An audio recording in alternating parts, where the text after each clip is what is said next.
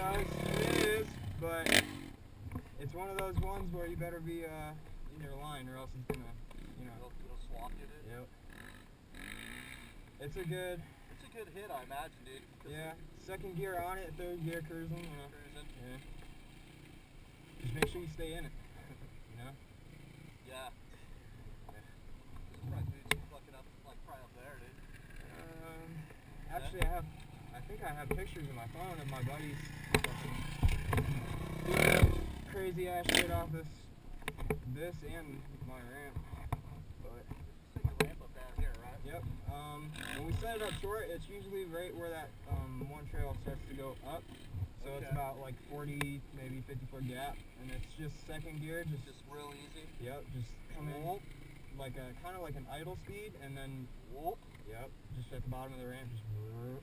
That just fucking takes you. Yep, sends you perfect. Every time. What's that? Come out here with the shit. Oh yeah, it's a blast. Shit. Yeah, and it's like whipping it off like these and like the track jumps and all that. You know how it can be difficult sometimes because it's not the same hit, every time. Yeah. The ramp every time. So you can get a dial, dude. You can lead into it too, huh? Oh, this kid Eddie, he goes out to the Sandy Valley track like almost probably every time. Actually, I think he raced last time and won in his class, the 450 class, in like the 20s or like 20 to 30 or 2s, I don't know. But anyway, on our smaller ramp that we have, it's only about like 3 feet, 3.5 feet wide.